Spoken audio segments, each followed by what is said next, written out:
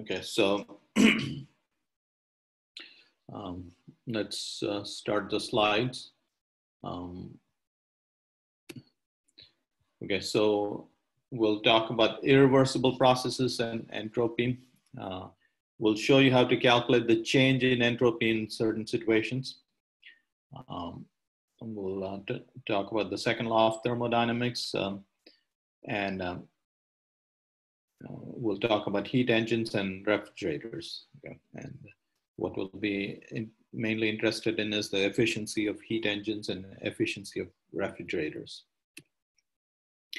Okay, so we have 4 laws of thermodynamics. The 0th law, as you saw, just says that two objects at the same temperature do not exchange any net heat. The first law of thermodynamics is a conservation of energy principle. The second law of thermodynamics is the topic of this chapter, and it postulates entropy, and the second law states that the entropy of an isolated macroscopic system never decreases. So the entropy of an isolated thermodynamic system never decreases. And this statement precludes, so what this statement precludes is if you had an isolated system that had uneven temperature, heat would flow from the hotter end to the colder end and never from the colder end to the hotter end. Okay, so that's what this law says. The third law says you'll never be able to reach absolute zero. Okay. So here's a natural process. Again, you pour hot water into a glass and place it on the table. The water will slowly cool until it reaches the temperature of its surrounding. And this is an irreversible process. What we mean by that is you couldn't do anything where you could bring the heat back from the room and make the water hot again in the glass. Okay, and at the end of it, the room would be in the original condition. So you could not do that. So this is an irreversible process. Okay. So again, here you would be astonished if instead the water got warmer and the air in the room cooled down slightly while conserving energy. Okay. So that's what this chapter is about, trying to explain why processes occur only in the direction they do occur, the natural processes. Okay. All right, so again, here's another example. Here's a cup, and I'll let you guys read this on your own. So here's a cup at 40 degrees Celsius, which has ice at 0 degrees Celsius. And what happens is heat flows from the cup to the ice, and this system eventually comes to equilibrium where the cup and the ice and the melted ice are at the same temperature. Okay. So the ice will melt to water, the water will then warm, and the cup will cool. It's not possible to make small changes in any thermodynamic variable and return the system to the state corresponding to the warm can. So you cannot make any changes, small changes, and bring this back to there while the environment is the same. Okay, and so this process is irreversible. You cannot go in the reverse direction. Okay, so all real life thermodynamic processes are irreversible. And again, let me do the PV diagram. So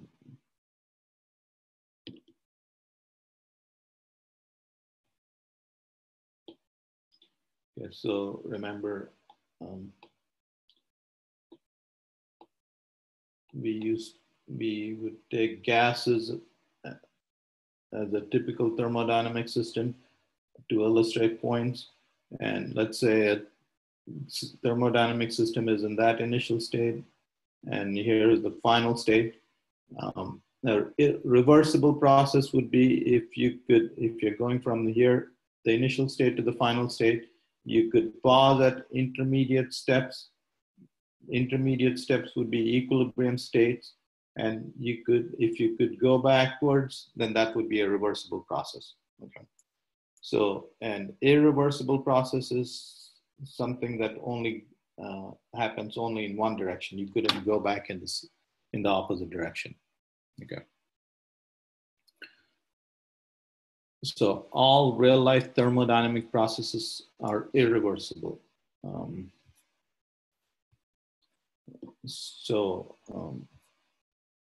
In this example, this is a thermodynamic process. The process occurred in this direction and it does not occur in the backward direction. Okay. So again, a reversible process is one in which the systems can be returned to its initial condition in infinitesimal steps. So if you're going from this initial state to that final state, if you can taking small steps, you can come back, then that would be a reversible process. So all naturally occurring processes are known to be irreversible. So every process that occurs in nature naturally is an irreversible process. So the question is, why do we talk about a reversible process? A reversible process is a theoretical concept, and it's useful in doing calculations. And so that's why we talk about it. Okay, so it's an idealized process. It's a frictionless process where in a process where no energy is dissipated. Okay. So all naturally occurring processes are irreversible. So heat always flows from a hotter object to a colder object. And so that's an example of an irreversible process. Okay. Here's another example of an irreversible process, popcorn popping. You cannot make the popcorn back into kernels, corn kernels. Okay. That's a one-way street. You couldn't uncook a pizza. Again. So let's say you take a bite of a pizza, you don't like it, and you can't refreeze it, uncook it, and return it to Publix. Okay. So if an irreversible process occurred in closed systems, the entropy of the system always increases. And that's the statement of the second law of thermodynamics. Okay. So we'll define entropy in a second. So, and here's another statement you'll come across. Since the entropy of a closed system always increases, it's sometimes called the arrow of time. It tells you what direction time flows in. Okay, so here's entropy. We'll read all these bullet points since they're entropy, since they're important. So entropy is a measure of disorder in a system. Yeah, that's what it measures, how much disorder there is in the system. It's a state function, just like temperature and internal energy. So what does that mean? The fact that it's a state function. Okay. So again, so here's a PV diagram, and for a state function, just so this point represents the state of the system. Okay, so what we're saying is that's the pressure of the system, that's the volume of the system, and there are other parameters associated with it, but that's a state. That's the state of the system. It doesn't depend on how you got there, okay, and it doesn't depend on where you're going. So it just depends. If the value depends just on your state, that's called the state function. Pressure, temperature, energy, entropy, volume, these are all state functions, okay? So entropy is a state function like that, okay? Change in entropy, okay? So if you have a state function, if this is your initial state, that's your final state. Change in entropy is the entropy in the final state minus the entropy in the initial state. And change in entropy is independent of the path. You can go from this state to that state along any path, and the change in entropy will be independent of the path.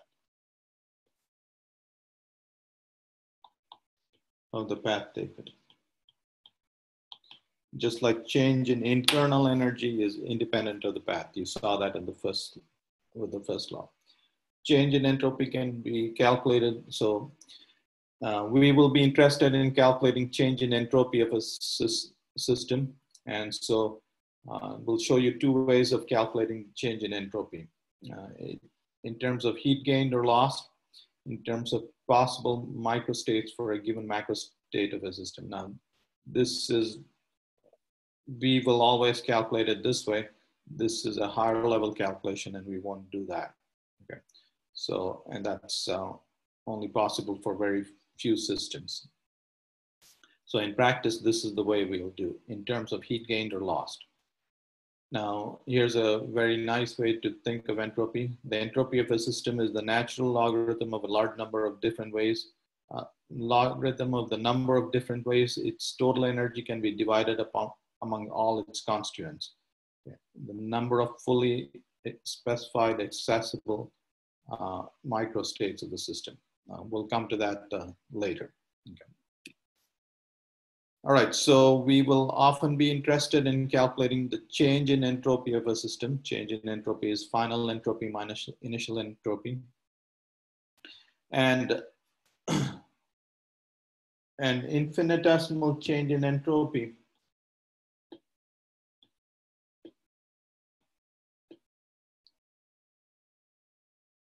okay, so change in entropy of a system is how much heat did you absorb, the system absorb, and at what temperature did you do it? So that's how entropy is defined, and its units are, energy is measured in joules, this in Kelvin, so joules per Kelvin, those are the units. Okay. And so a finite change in entropy would be the integral of that, which is the integral, that integral. Okay. So oftentimes you will be interested in calculating this. Okay. And we'll give you expressions for this value in certain situations. Okay, so that's how you'll calculate change in entropy. Change in entropy, so the infinitesimal change in entropy is dq by t, and that integral gives you the change in entropy. Okay. So let's say your system went from here to there, and you want to calculate the change in entropy when your system goes from here to there. Okay. Now, this change in entropy doesn't matter. It doesn't matter what path you take. The change in entropy should come out to be the same, like we saw in this diagram. The change in entropy from here to there is independent of the path taken. Okay. So what we'll do is, if you're interested in calculating the change in entropy from this state to that state, if there is a reversible process that can connect these 2 points, calculate the change in entropy along that point, and now you have the change in entropy even for an irreversible path. Okay, so that's the idea, and that's the usefulness of reversible paths. Okay, so if your system goes from an initial state to a final state, connect the 2 states by a reversible path and calculate the entropy change along that path. Okay, so that's what we'll do. So here's a process. Okay, so imagine this chamber and this valve is closed. This is a perfect vacuum. Now again, that would be very hard to achieve, but let's imagine this. And now if you open the valve, this air will leak out here. And this is called a free expansion. It's called a free expansion because since this was a vacuum, the gas as it was expanding, it didn't do any work, so it didn't lose any of its energy. Okay, so this is called a free expansion. And now the gas has expanded. Since it didn't lose any energy, its temperature remains the same. Okay, and so so by the way, so while this free expansion was occurring, the temperature, pressure, and volume inside the gas, and the temperature and pressure of the gas fluctuate unpredictably during an irreversible process. So for example, during a free expansion. So here is where we'll use the reversible process. Since entropy is a state function, the integral can be evaluated along a reversible path with the same endpoints. So all you have to do is connect these 2 points by a reversible path and calculate the entropy change along that path. Okay. So during an irreversible free expansion of an ideal gas in an insulated container, the temperature must remain constant, like we said before. Okay, so those 2 points, since the temperature will remain, since the gas is not losing any energy, you can connect those paths by an isotherm. Okay, and then calculate the change in entropy along that path. So here's the first law of thermodynamics. Change in internal energy is dq by dw. In that free expansion, the internal energy did not change, so that's equal to 0. So dq is dw. So here's the change in entropy, dq by t, and dq is equal to dw, the work done, which is pdv. Okay. And so for a free expansion, we've shown, you can see that this is, pdv is nRT. Okay, so let me actually derive that. All right, so what we are doing is we are calculating the change in entropy along an isotherm. Okay. Change in entropy was dq by t.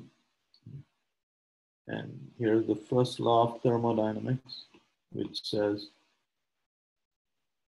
for an infinitesimal change, the change in internal energy was equal to the heat absorbed minus the small amount of work done. But in this process, in this free expansion process, dE was 0. The change internal energy did not change. So dQ was equal to dW. dW is P dV. Okay, and from an ideal gas, we know that PV equal to nRT, P dV equal to nRT,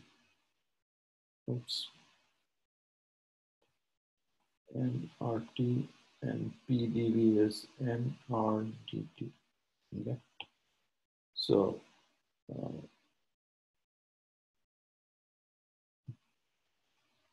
dq is dw, which is equal to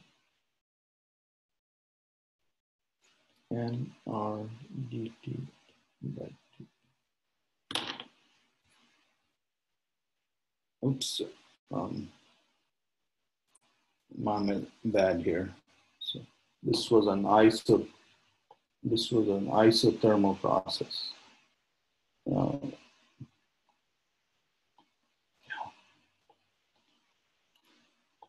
My mistake here. So this was a PdV, and PV equal to nRT. P is equal to nRT by V. Okay, so that's so dq is P dV by T, and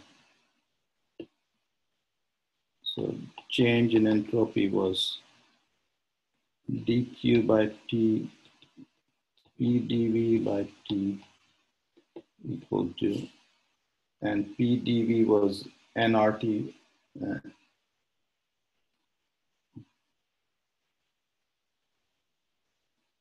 P was equal to, P is equal to nRT by V. Okay, so nRT by V divided by T. And so the T cancels, and nR log of V V initial to V final, and so this works out to NR log V final over V initial. Okay, so that is what was shown here.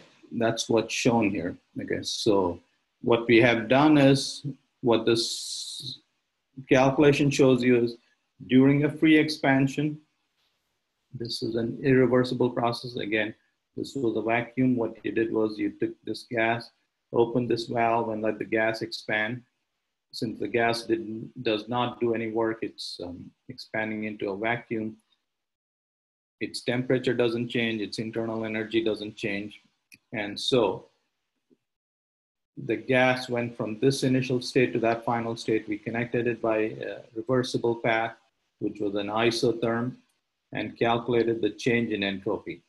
And this is the value for the entropy we came up with. Okay. So NR times log of final volume divided by initial volume. Okay. So that's the change in entropy. And that's what we were interested in. Okay, so here's a more general calculation. So that was the change in entropy for a free expansion. Okay. So that was a change in entropy for a free expansion. Here's a more general expansion. So again, here's the first law of thermodynamics. dQ is dE, PD, work done is PW, PdV. All right, so, and change in internal energy is N times the, so we are doing this calculation for an ideal gas, and CV times dt. Okay, so again, if you go through this calculation, so this is the change in entropy. Okay, so the change in entropy, where for an ideal gas which undergoes a temperature change and whose volume changes as well, is this. Okay, so we've shown you how to calculate the change in entropy for an ideal gas system. Okay, so for instance, in this last case, the temperature did not change.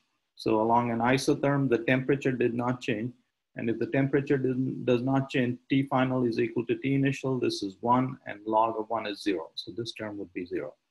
And you have the second term, which is what that was there. Okay, last time for the free expansion. Okay, so here's the change in entropy for a general process in an ideal gas system. Okay. But in general, the way to calculate change in entropy is, so for any general system, the way to calculate, so the infinitesimal change in entropy is how much heat you added to the system at what temperature. And for a finite change,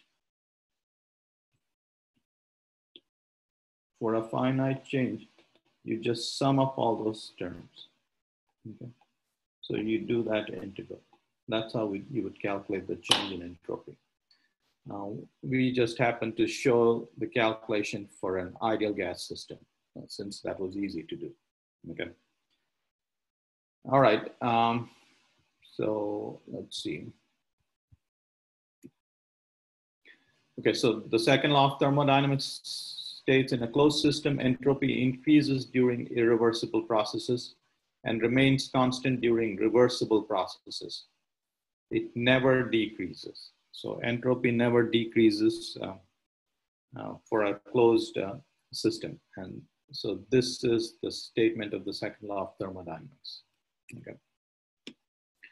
All right, we'll pause now, and I will let you guys ask